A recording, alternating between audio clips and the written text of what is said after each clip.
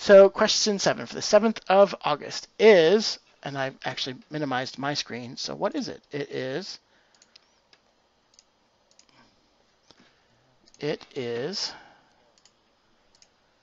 oh, that's right. How can a GM make the stakes important? How can a GM make the stakes important? I feel like this is a really difficult question without being like getting into the epics. You know, like, oh, the whole town is going to be destroyed. We're trying to prevent the apocalypse. Or threatening NPCs that are close to PCs. How can they make the stakes important without doing those things? I think the number one thing to do probably is your players have to have created goals and desires for your player characters that aren't as dire and cut and dry and binary as I have loved ones. Okay, great. I'm going to put them at risk, right? But something else. Something I've talked about these characters before. One of my wife's characters was an apprentice assassin in a guild, and she got her like graduation mission. Well, this is what she's been training to do. She's not having like she's not having like a dang it, what is that word? Forgetting what the word is. Or the phrase, but it's not like she's experiencing any doubts about whether or not she wants to be in the Assassin's Guild. So, she wants to succeed at her mission. Because that's what she does. That's what she wants to do.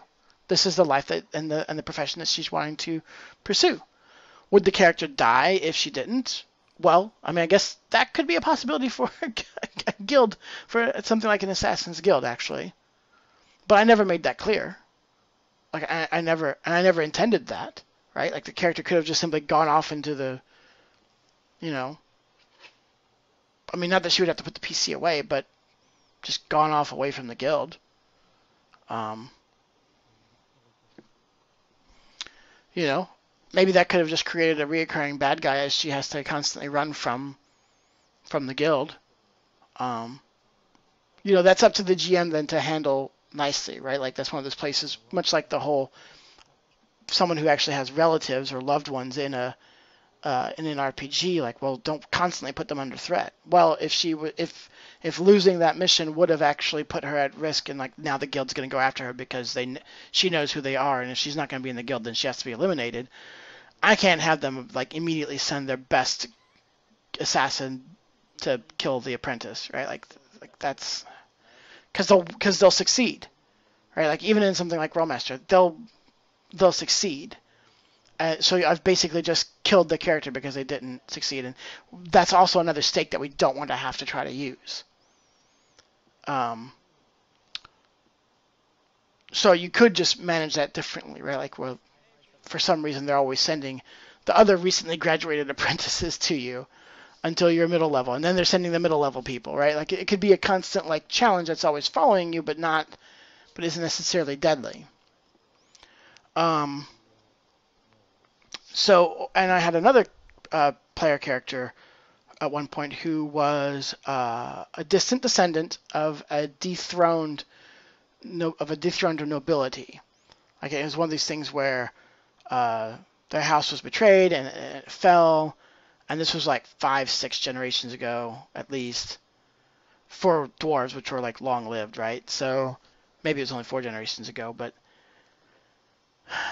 you know, their homeland is now the territory of a bunch of bad creatures, right? So he was trying to get up the experience to be able to lead an army and recruit the army to go take that back. And I can tell you right now, like had he gotten to that point and died and failed in the process, the player would have not been disappointed at all, right? Like he would have been like, that was awesome, that was a great thing. So he had something to go for. So I think that's actually how the player makes the stakes important, is that the players themselves have to give you something to work with. I mean, I suppose you could also make something change the landscape of the world, right? Like maybe you change something in the landscape of the world, like this nation state over here works in a fairly nice republic, but there's these other undertones going on, some criminal enterprises, some people who are out for themselves, and if this series of quests does not play out well, it's going to become a tyranny, right?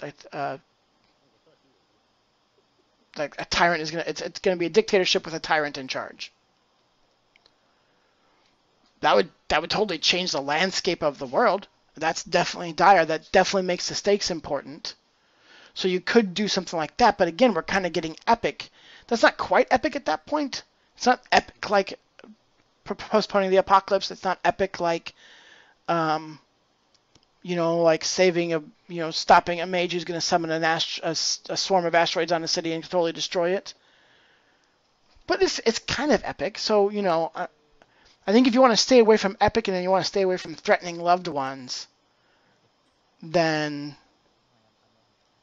I think basically it's kind of up to what the GM has to do is have players who make something that's important to them that they can then use.